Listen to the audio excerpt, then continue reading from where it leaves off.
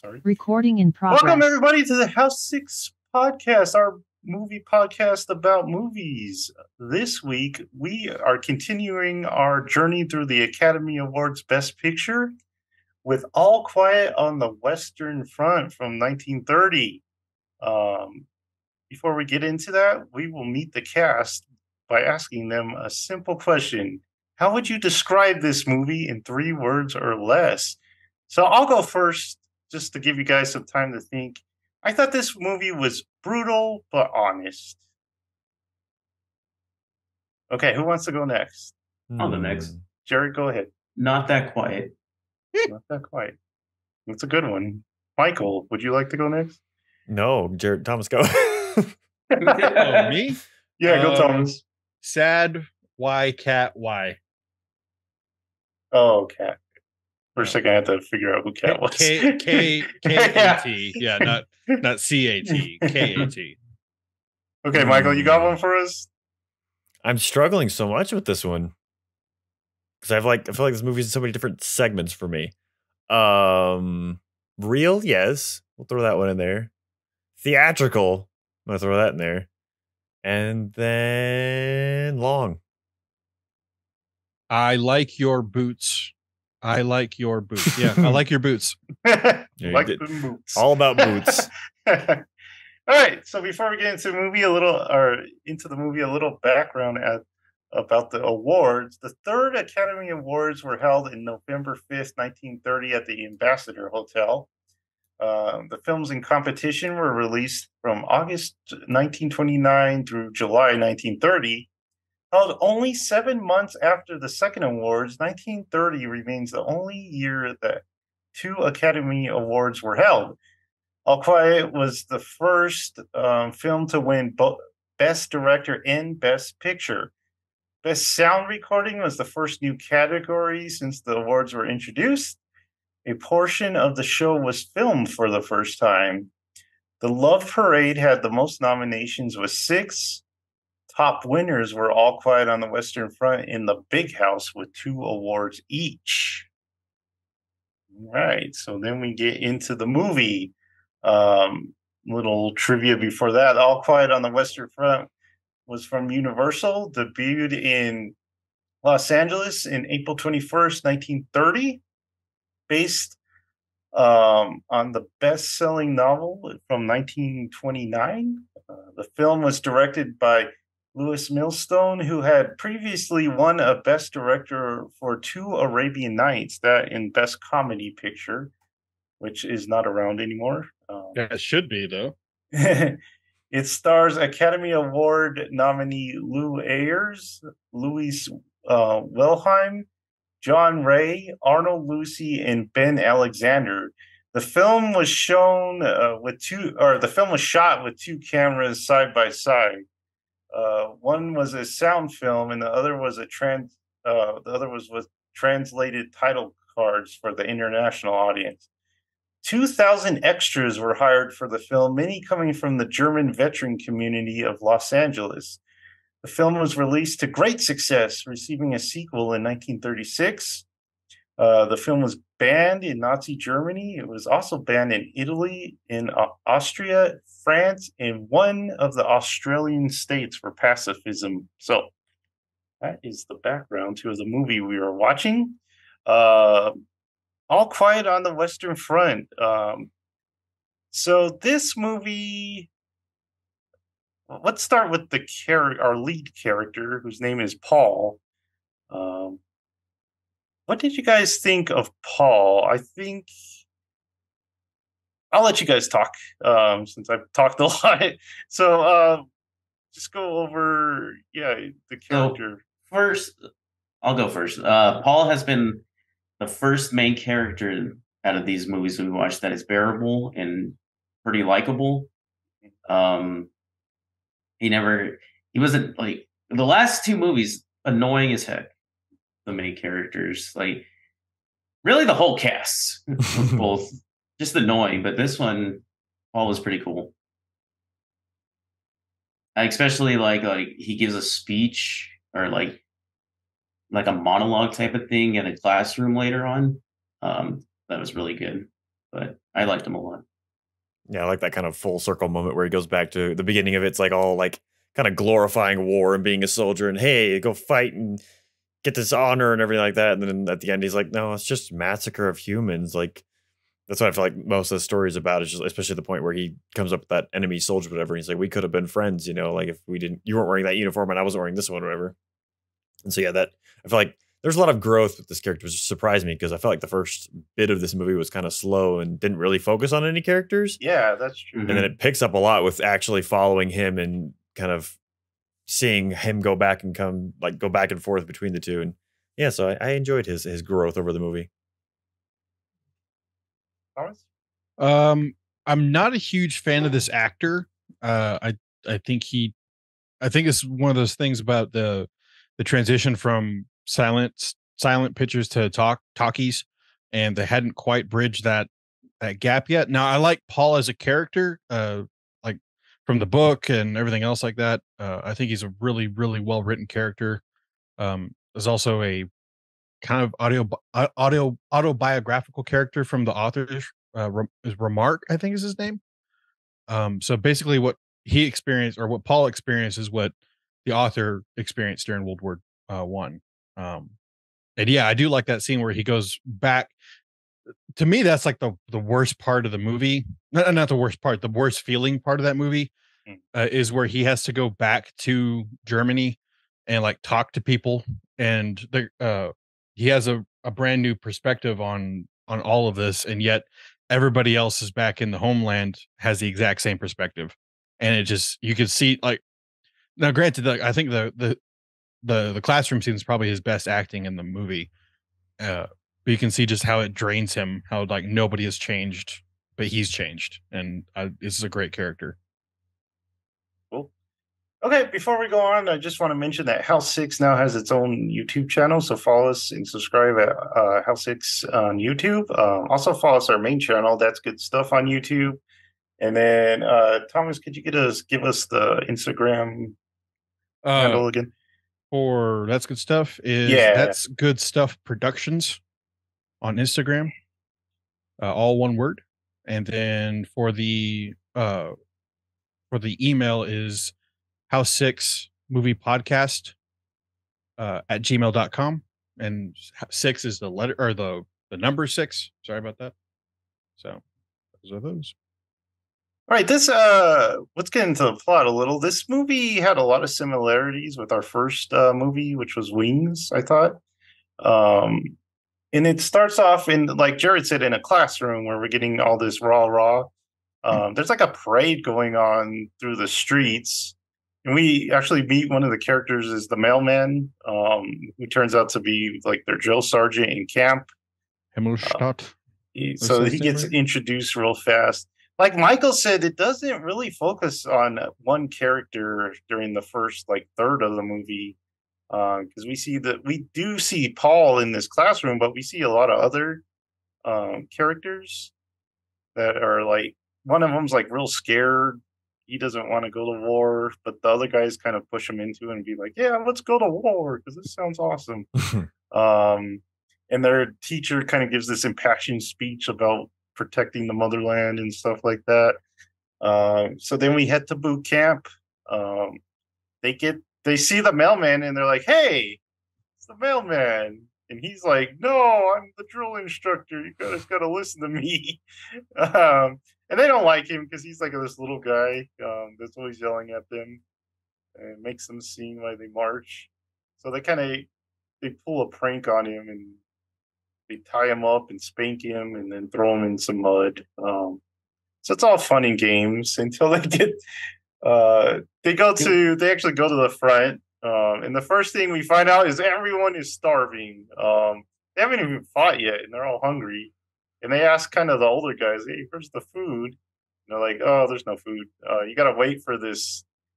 He's a captain, but he kind of reminds me of a sergeant. And that's the Cats guy that Thomas was talking about. He goes out and grabs a pig. These guys are loading pigs on a truck and he steals one. And they kind of eat that. It's raining. It's raining a lot. And then... Can we pause real fast and talk about when they first get to boot, or not for, when they get to boot camp and they're changing and not one human knows how to change out of clothes. There's like It's a guy like on the Yeah. bed doing it. It's like, why? it was the weirdest scene. I was like, did none of them change their clothes before this? Wasn't he on like the second bunk of a bunk bed too? Yeah. Yeah. And he's just like trying to put pants on. I was like, what are you doing? Maybe he's like, I'm not coming down. I'm up here. I'm gonna put my pants on. Yeah. So after the scene where we introduce to the captain who gets some food, we get the scene where they set up the trenches with the barbed wire. And it's dark and there's like explosions and they're getting down whenever the bombs hit really close. It doesn't look like a fun job because one of the guy's hands is like all bloody from the barbed wire going through his hands and stuff like that. One guy has a massive mallet. Yeah, It goes true. like- It's a big old mallet. So then we get to the dugout, the bunker where these guys kind of live, and it's terrible in there because they can't sleep because all the bombing going on. It's kind of driving them nuts. One guy's like crying. Continuously screaming. Yeah. The captain has to like beat him up just to make him to stop screaming. So we get that brutality of war. And then the first battle happens, where pretty much they're in the trenches, and I guess it's the French army that's attacking. I think Mhm. so. It is. Yeah. So, yeah, the French are charging, and they're mowing them down with like machine guns and their rifles. There was one graphic scene where, like, did you guys see the scene where the guy's like hands like tear off and they're just like hanging on the barbed Yeah. wire? Got so like the guy's like going up to the barbed wire and he grabs it and then he gets hit by a mortar shell and basically the whole thing goes up and then the smoke clears and all it is his hands like Yeah. holding there. And apparently that was a real story. So So in many ways, this isn't as brutal as Wings because like Wings had like you could see them get shot and stuff, and this one you didn't really see people get shot; they just kind of fell down. But then that scene was like kind of brutal. It's like wow, look at his hands. So we get to the first battle, they charge, and then they charge, and it's the whole thing. The whole thing. It's a whole thing. So stop me if I miss anything or you guys want to talk about something because I'm just going through this thing fast. After the battle, they go get food. Turns out, how many did they say left? Like 85? 80. Or 80 Yeah, of like them left? 150 or something like that. out of 160, there is now 60. 80. Okay. So they have double rations, but the guy like doesn't want to give them the double rations. He just wants to feed 80. He's like mad. But then when the higher ups comes, it's like just feed the guys. Give me a plate. I like the part where he's like, I want more beans, and he's like, well, there's more beans over there. He's like, I'm too fat. That must have been one gassy camp because they were Yeah. eating a lot of beans. And then they go visit a friend who was wounded in the battle, and he actually had to have his leg amputated. So he's not happy at all because he just That's a pretty upsetting scene when he's like, am I gonna make it through it? And he's like, yeah, of course. And then he like goes to talk to the doctor, and he's like, I already treated him. There's not much I can do for the poor guy, and he's just gotta comfort this guy. And even he's like, yeah, I'm not gonna make it. But it was a pretty like sad scene. Well, even they're like that, that guy with the amputee, like he needs our help. He's like, I've done like 12 amputees, dude. Yeah. yeah, I don't know what He's like, you go do it. got to be specific. Yeah. So and then it focuses on the guy's boots because they're really nice. They're like handed down. One guy's like, now I can win the war because I got these nice boots. Mueller Mhm. really wanted those boots. Yep, and he does get the boots, and we follow the boots for a while as they're going to the next battlefield, and then the boots stop.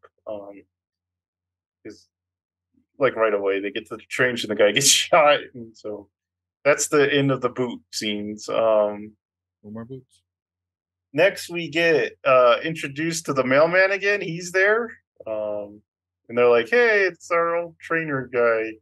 And he tries to lay down the law again, but they're like not having it. Paul's like, yeah, we'll beat the crap out of you. Don't tell us anything. You don't give orders here. So the second battle starts, and the trainer guy's out there with them, and he turns out to be a big old coward. He's like too scared to run with them as they're charging, and like Paul beats the crap out of him. But then this other guy comes and says, "Hey, we got to charge," and then he's fine. He's like, "Oh, okay, I'll charge." That seems a little weird for me, but the second battle is very chaotic.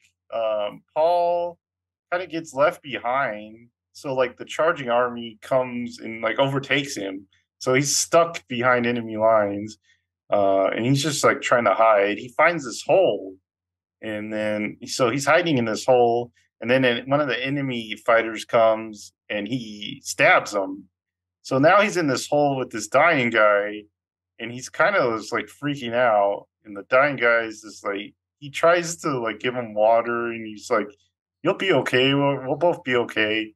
But the guy dies pretty fast, and then Paul's left with the dead guy, and he's like, kind of just regretting all his choices, and it's like, "Please forgive me for killing you," because he's never killed never killed a guy up close before.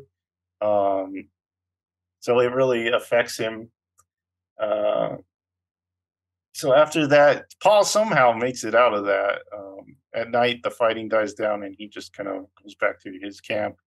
And I guess they took the town because they have this big party at the beer hall. And so they're all drunk and stuff. Kat gets drunk, and then Paul and some guys, they go for a swim. Well, they're bathing. They're going to take a bath because they haven't taken a bath in like forever. And then they see some French chicks, and they're like, "Yeah." So they're trying to get these girls' attention with food and stuff. And the girls are like, "Yeah, you can just come over here," but they can't because they can't go into France because they're like on the border. And so they have to sneak over there, and they have some time with the French ladies. And then it's time to get on the march again, which they do. And then Paul is wounded when they're marching. He gets like hit in the side. So he's taken to a hospital that's run by some Catholic nuns. And he meets this guy that's kind of crazy, but really happy. They take Paul away to, I guess, have surgery, and he gets like all frightened because the dying room. Yeah, he thinks they've taken him to the dying room. One of Paul's friends is actually there with him, and he had his leg amputated, and he doesn't take it well. Paul comes back, and he's like, "Hey, it's going to be all right." So Paul gets to leave the hospital, and then he gets to return home. They send him home, and like Jared said, he goes back to his old classroom and lays down some knowledge to the young kids who are looking forward to war. And he's like, "No, this isn't fun at all." He meets his parents. He smooches his mom. Gotta have smooching with your mom in these old movies every time. He goes to have a drink with some old guys, and they think they know everything about the war, and he's just kind of like, "No, you guys don't know anything. I don't know why you guys are telling me this." So he's kind of disillusioned. He's like, "Just send me back. There's no point to being here." So he actually goes home early. And there he meets an old friend, one of his group that he used to hang out with, and the guy kind of tells him what happens to everyone, and most of them are dead.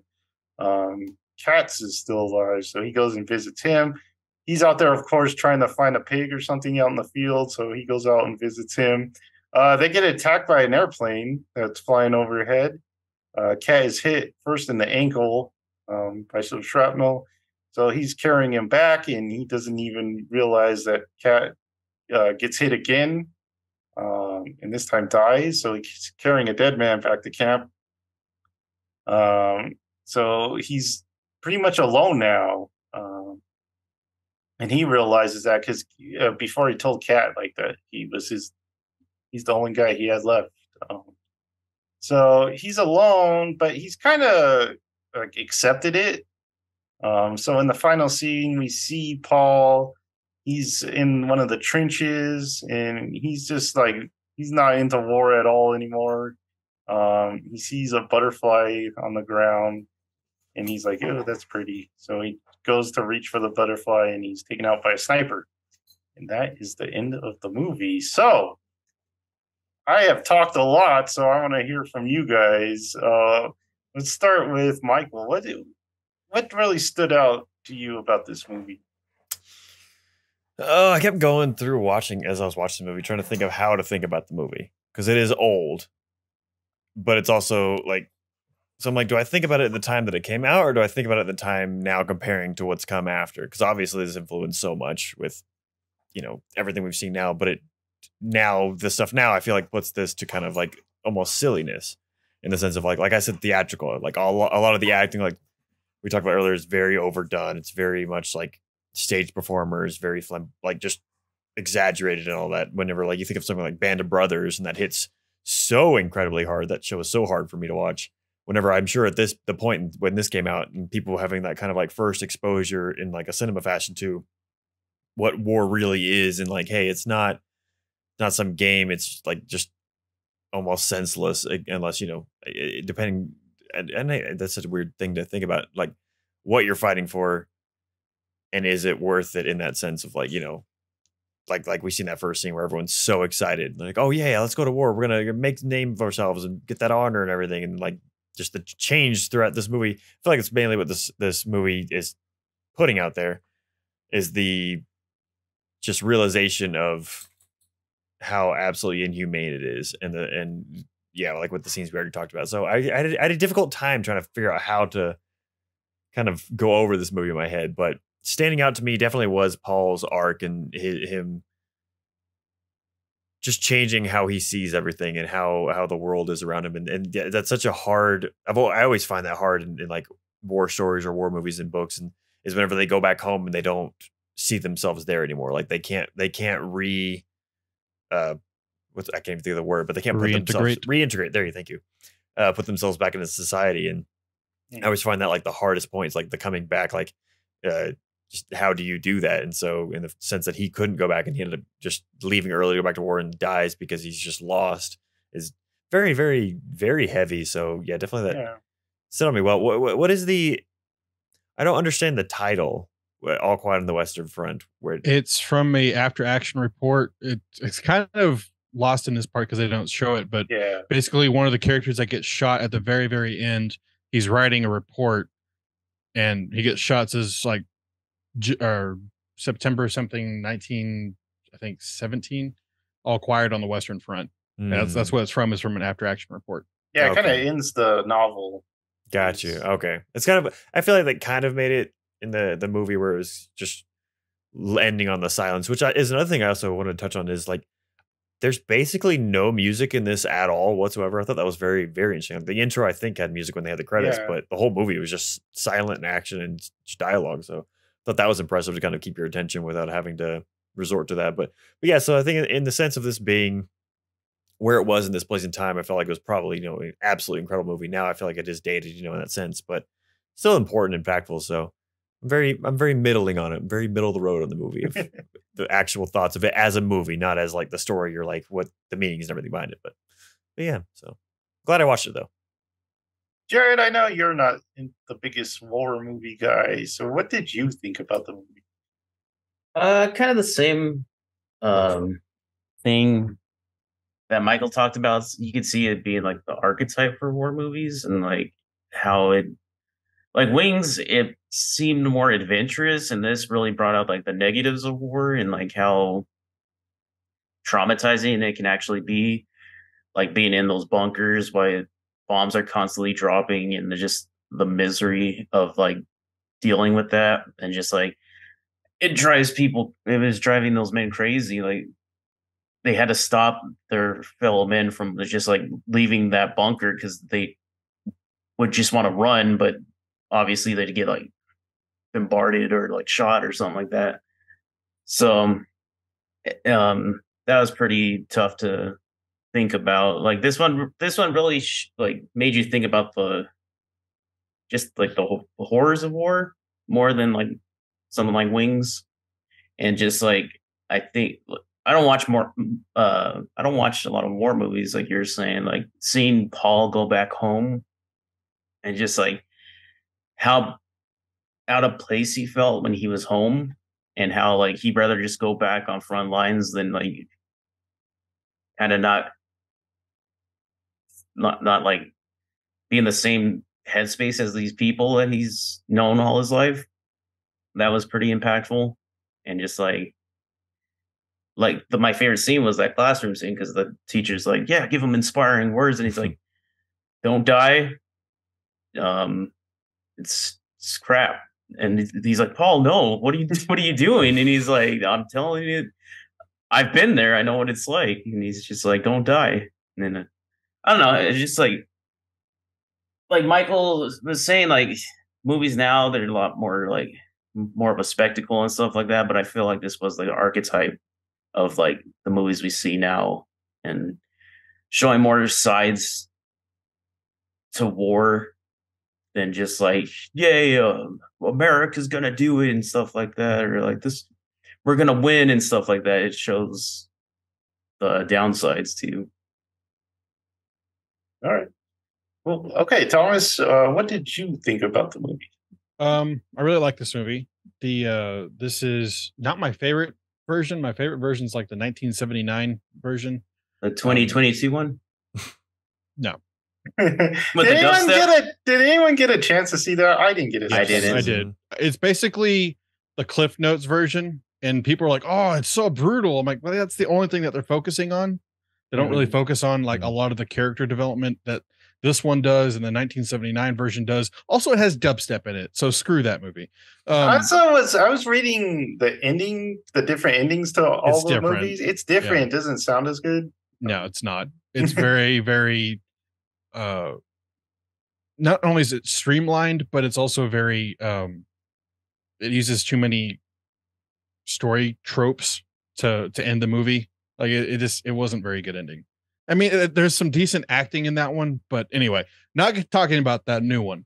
Talking about the old one. This one is very, very good. I went into a lot of the background of the production of this one, and they actually had a lot of German veterans advise on this one. The barbed wire scene is actually all German veterans. Those are, and they actually advised the director how to do this.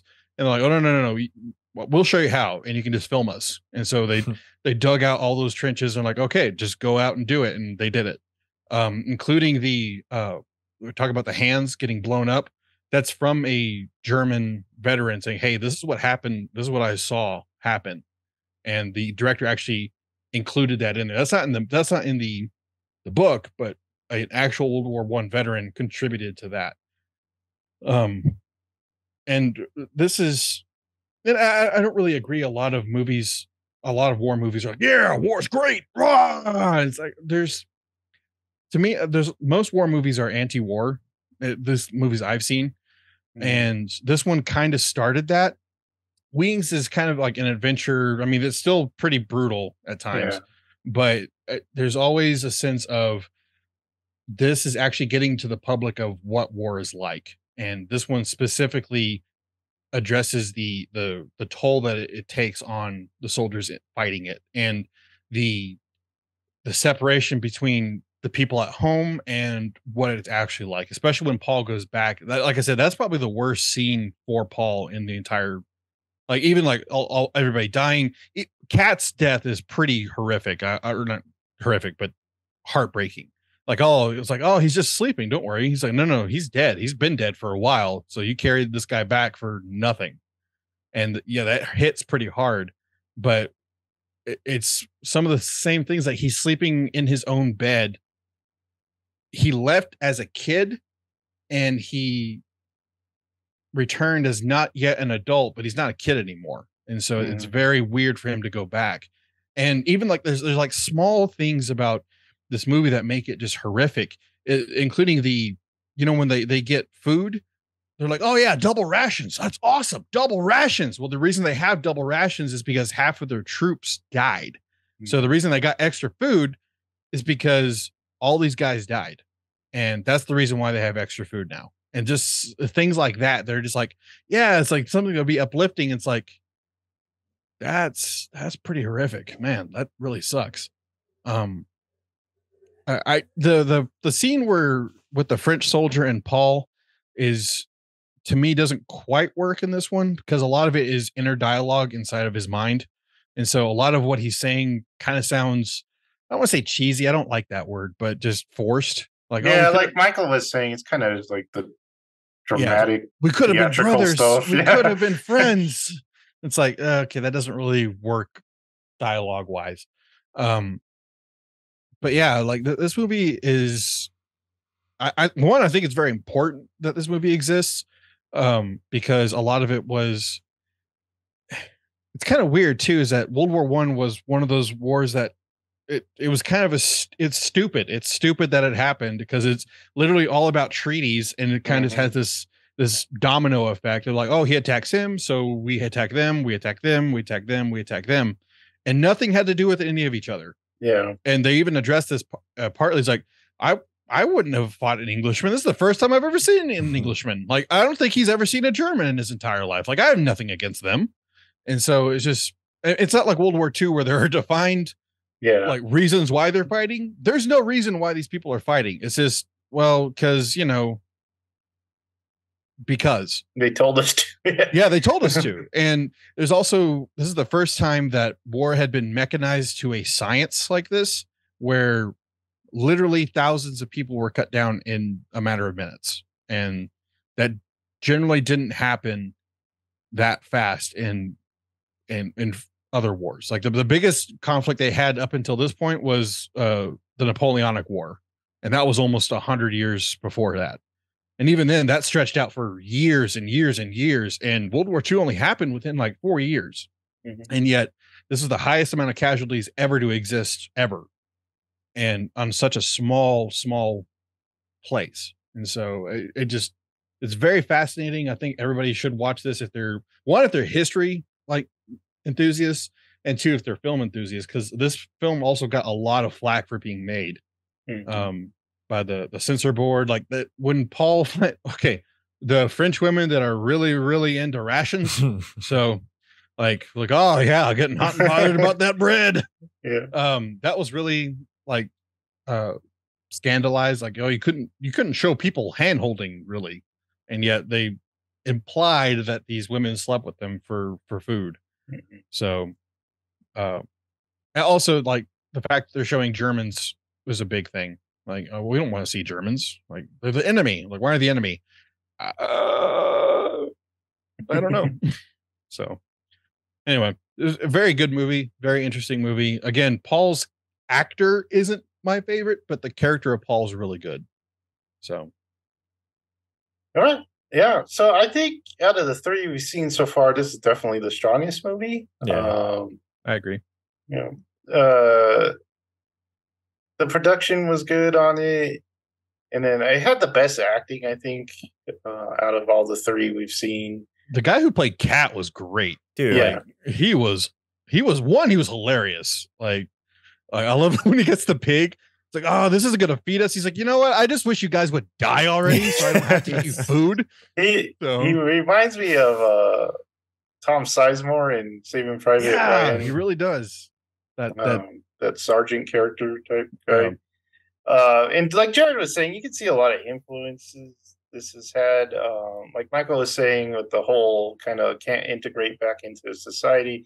Kind of see that like in stuff like American Sniper, where that's the main focus is he can't get back into regular life. Stuff like 1917, which we reviewed, which focuses on World War I. So it's a big influence. I definitely, like Thomas was saying, if you like cinema and you like history, you should definitely watch this movie.